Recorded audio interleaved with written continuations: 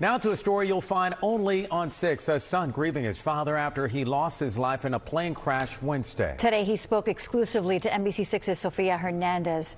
Sofia, what did he have to say? Well, Jackie, as you can imagine, it's been a difficult time for this young man and his family.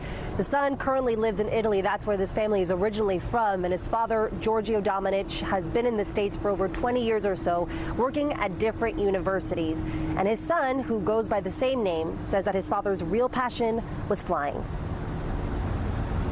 The funny thing was that he lived basically almost his entire life on the plane. I remember, like, a lot of time he would say, if anyone asks me where I live, I'm just going to say I live basically on the plane.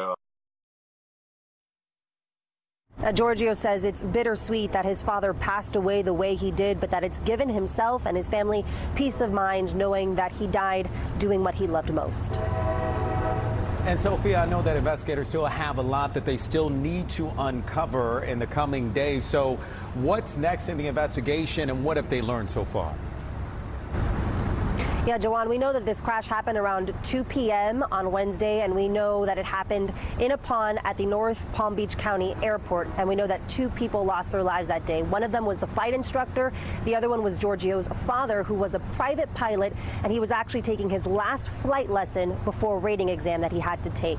Now, the National Transportation Safety Board, that they say that this plane was a Piper PA-28161 and that they were conducting a long cross-country flight lesson. They took off from Pompano Beach, traveled to Sarasota, then to Melbourne, and were heading back to West Palm Beach. And that's where officials say they were performing touch-and-go landing before the plane crashed and landed in a pond.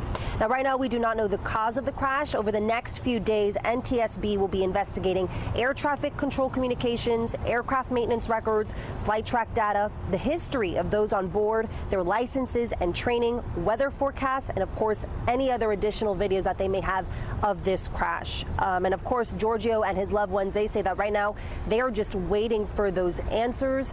NTSB says that the preliminary report should be 30 days from when that crash happened. Reporting live, Sofia Hernandez, NBC6 News.